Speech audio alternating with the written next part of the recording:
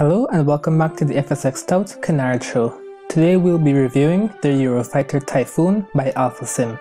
Our flight test will be conducted at Valley Air Base in England. Let's fly. Simulation paused. On pause. Alright, here we are in the cockpit of the Eurofighter Typhoon. Let's have a look around.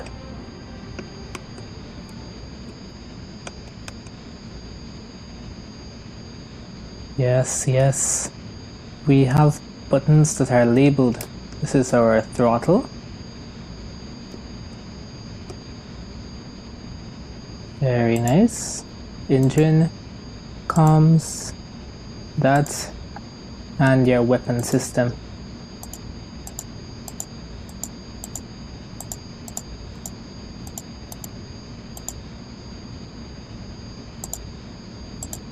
Yeah, I'm not too sure how to manipulate that. Oops, sorry. I'm not too sure how really to manipulate your weapons. I mean, when you press, unlock, when you press this, fire, they just disappear. I don't know what happens with that. So let's not trouble that. The panels, they are repeated. Oh, sorry, this one has... Okay. Yep. Ta-da! We have autopilot up here. Buttons here, so you can manually start the aircraft. Let's check out our shift panels. Shift 1, Shift 2, Shift 3, okay, nothing for Shift 3. Shift 4, nothing for Shift 4. Shift 5, GPS. Shift 6, nothing for Shift 6. Okay, you had HUD, HUD large and HUD small, but there is no HUD up here. One concern I have for the aircraft. Let's check out our 2D cockpit. Absolutely beautiful. Let's go back over here. Radar. Okay, the radar does not work. Yeah, that is what they were freaked out about when I press down here. Radar visible only in 2D screen. 2D screen, no radar. So, I guess maybe if I don't know what I could do to get the radar. All my years of flying this Typhoon, never got the radar. Yes, might as well do my cockpit review now. Accuracy gets 9 because this is very nice, but to me it's too light. We have some amount of grunge here, but this panel is the best cartoonish panel I've ever seen. So accuracy gets 9, working gauges gets 10, autopilot gets 10, and I will not show it in this review, but I have done a flight with the Typhoon in autopilot. I will put it up here. I did a formation flying with the autopilot and it works very well. You can follow your nav line and you can do your ILS landing with the autopilot. And 2D cockpit also gets 10 because look at this, absolutely beautiful. Let's check out the external model of the Eurofighter Typhoon. Alright, we're outside. Look at this. Sexy, sexy, sexy. Right. I'm pretty sure the real Typhoon has more deflection.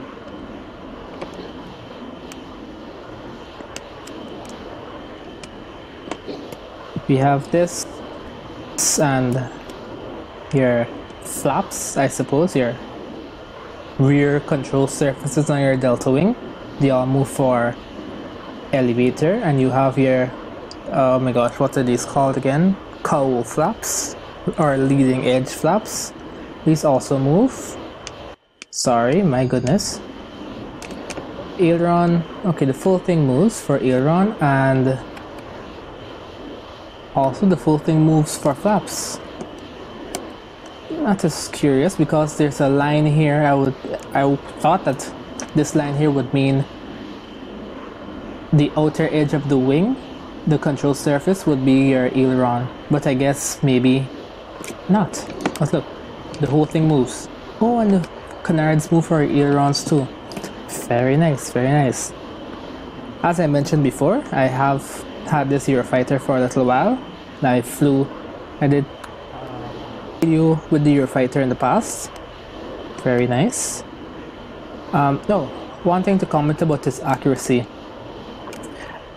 The real Eurofighter has a sensor here, kind of like a snow globe. I am not sure what it's for, but this one doesn't have it. So, and though this section is called model accuracy, it doesn't seem to have anything related to that. So, accurate control surfaces, 10 points. Realistic animation, 10 points. Realistic texture, I might as well give this 10 points too. There is some amount of grunge here, which is very realistic. I'm not sure what exactly this is. This should be some sort of exhaust port, but no idea. Let's check out the external views for this aircraft. Okay, we have dirty rear view, tail, front side, front right side, front down, front high. Oh, yeah, you guys didn't see that. This one's we're gonna keep this one just in case we want to model for our thumbnail with it. Alright, let's zoom out. Let's take off and see how she flies. Bring up our speed.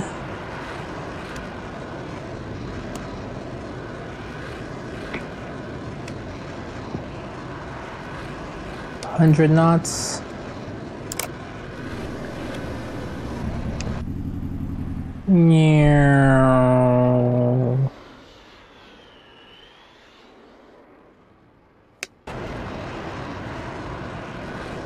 Right, we can do a right turn to get lined up again with the runway, and then we can do our flight maneuvers. Sync rate. Oh, we are blacking Pull out. up. Don't black Pull out. up. Oh, we've sort of lined up with a different runway. Oh boy, that was a fail.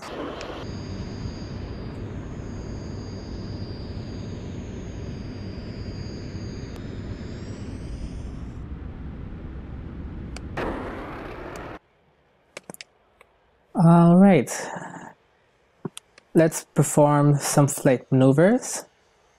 Maybe let's get closer. Slow down a bit with the speed brake. Alright, Cobra maneuver in 3, 2, 1. Yep. She cobras. But that isn't necessarily a good thing. Let's see if I could do no, not a Colbit. Oh, yeah. A Cobra turn. Look at that. Pretty cool, huh?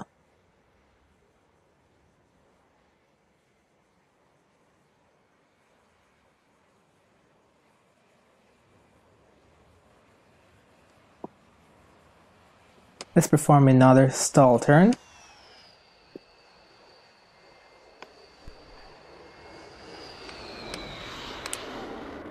Whoop, I've lost it, I've lost it, I've lost it, I've lost it. I've recovered it. Oh. Okay. Very capable aircraft.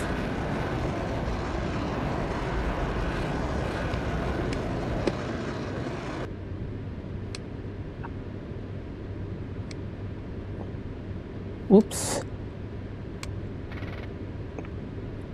Okay, now this wouldn't be a review of the Eurofighter if we didn't do the Mach Loop. So we'll come back when we're just about to enter the Mach Loop, and we'll fly that. Sync rate. Alright, here we are again. We are transitioning to the Mach Loop. It's just ahead. I just want to say a few words about this aircraft. Oh my god, say a few words. That sounds as if I'm giving a eulogy. Anyway, this aircraft inspired the FSXTout Canard show. Let's see, when was it? It was the 27th of December 17. I thought up of the FSXTout Canard show, and no, it wasn't the FSXTout Canard show, it was just reviewing FSX aircraft. And I wanted to do a review of this aircraft, but my skills were very, very not good. Like, well, not flying skills. My flying skills are still shit right now, but we're not talking about that. I'm talking about the editing and the presentation of the reviews themselves. So I was like, you know what? This aircraft would score highly on my very arbitrary scoring sheet. Let me review some other aircraft, and when I'm good enough, I'll review this aircraft. I still am not good enough to review the Eurofighter, but whatever.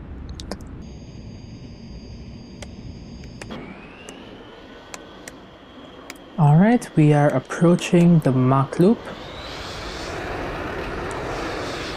and we are way too high.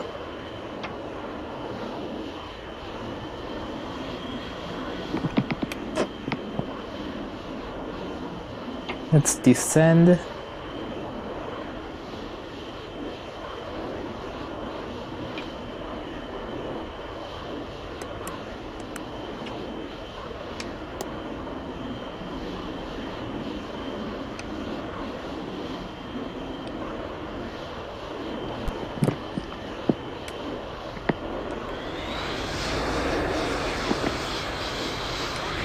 Ladies and gentlemen, here it is, the Mach Loop.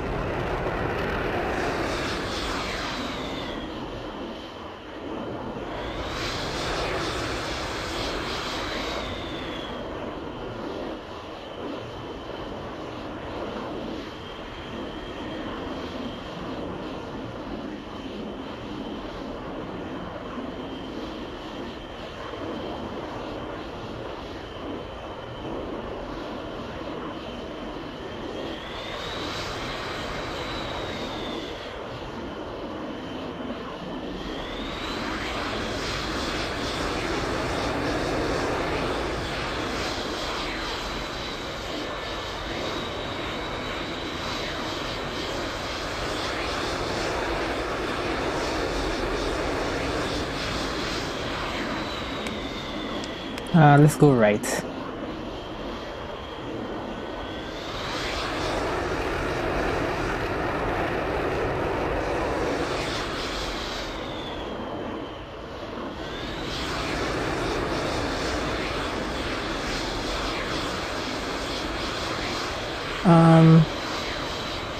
I think that was it.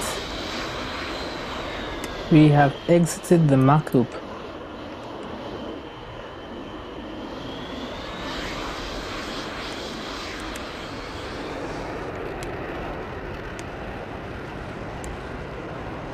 I see an opening. Let's head back to Valley Air Base.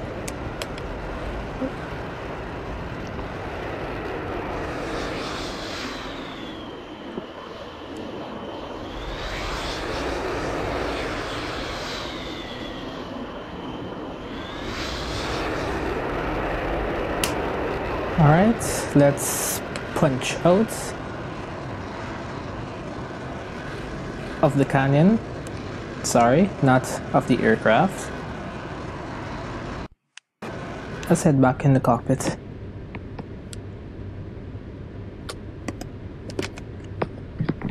Three.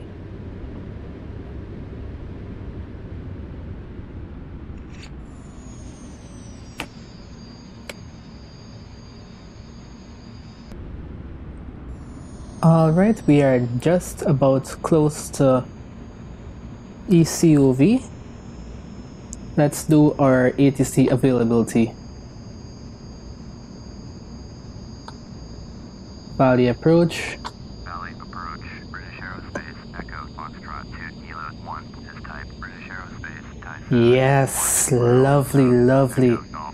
British Aerospace Typhoon. Lovely. So for our manufacturer callout, 5 points. For our is type, 10 points. Sorry, another 5 points. So that means full 10 points for our ATC availability. Squawk 7234, British Aerospace, 2 Kilo 1. British Aerospace, 2 Kilo 1, radar contact 2 miles southeast of Valley, 4,600. Altimeter 2992. Copy, British Aerospace, 2 Kilo 1. Lovely, lovely. Oh, before we land, let's also do our checklist and references.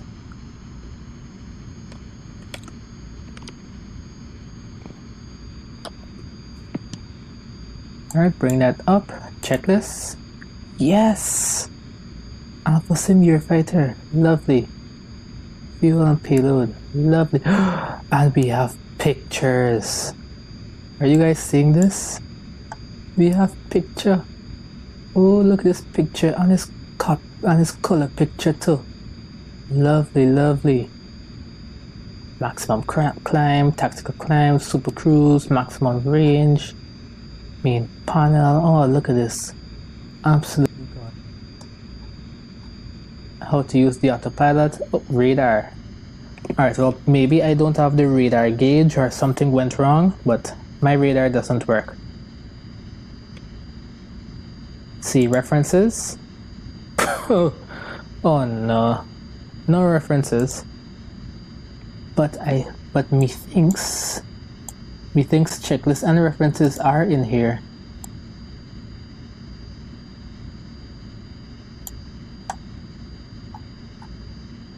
Yeah, these count as references, I think. 5 points for checklist, 0 points for our references.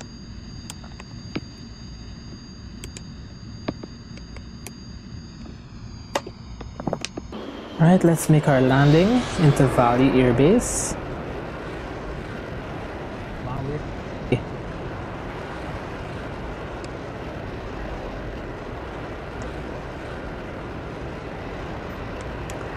This aircraft is my third favorite aircraft in flight sim. It would have been the second aircraft, my second favorite, until I met the Gripen, also made by AlphaSim. The Gripen does not fly better than this, but somehow looking at it, it's much nicer to look at. Look at this thing. It's kind of weird. And from the side, it somewhat looks like an F-16 clone. Yeah. I mean, I've just about had it with these F-16 clones.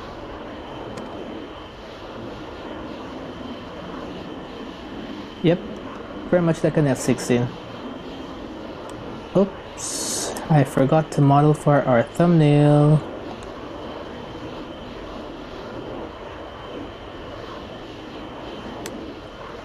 I don't even know where I'm going to land. Let's land here, on this runway. Airplane. Sync rate. Pull up. Oh. Pull up. 134.35 for British Aerospace, 2 Kilo 1.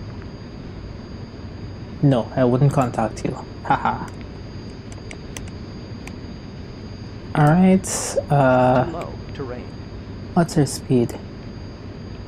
Sink rate. Too low terrain. 1 notch of flaps.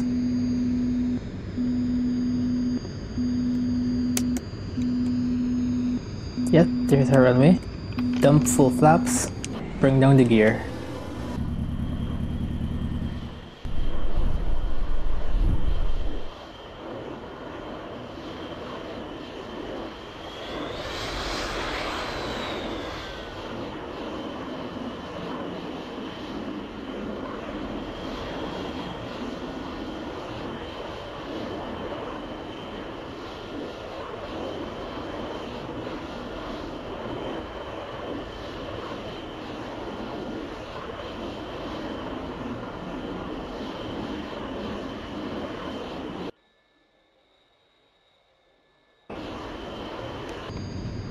Oh, on center line too. Will I make it on the center line?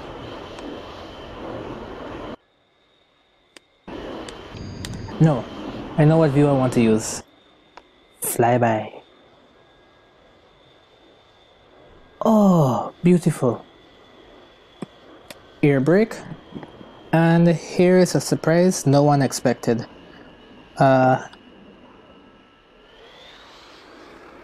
Parachute and reverse thrust. Not sure how accurate the reverse thrust is, but parachute was a nice addition. Whoop, whoop. Alright. Let's go to our UI usability. This was fun. Aircraft, select aircraft. Alright. Here we have it. The Alpha Typhoon. It annoys me when AlphaSim does it.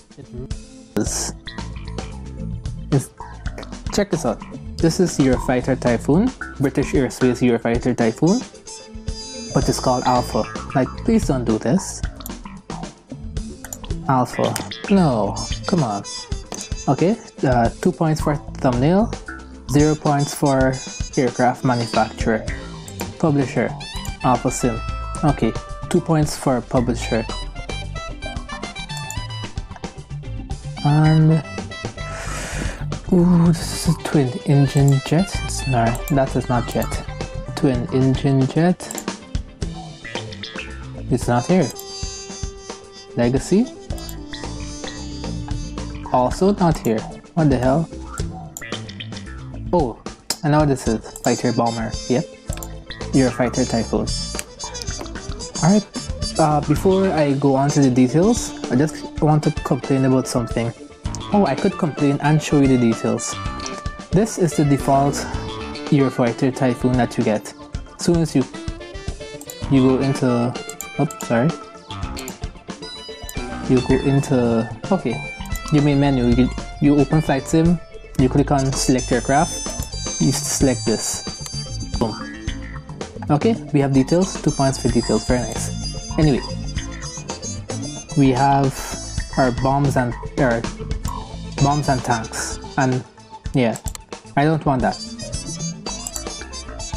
I want a clean version, but there aren't any clean versions, any single seat clean versions. Your single seat, your clean version. This is a 2-seat clean version here. See, looks kind of weird. But anyway, I must say I appreciate having AlphaSim just make it one aircraft like this instead of having multiple different aircrafts.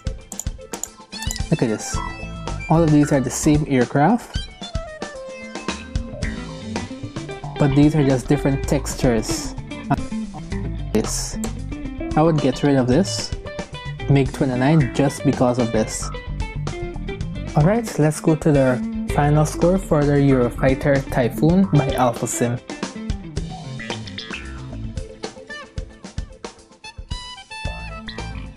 And that was the review of the Eurofighter Typhoon by AlphaSim. I tried my best not to show favoritism for this aircraft because it was my it is one of my favorites. But if you guys notice any discrepancies, any favoritism, let me know in the comments down below. As always, links to the aircraft will be in the description. Tell me guys what you think about the video, the review, everything in the comment section down below. Thanks for watching. Bye.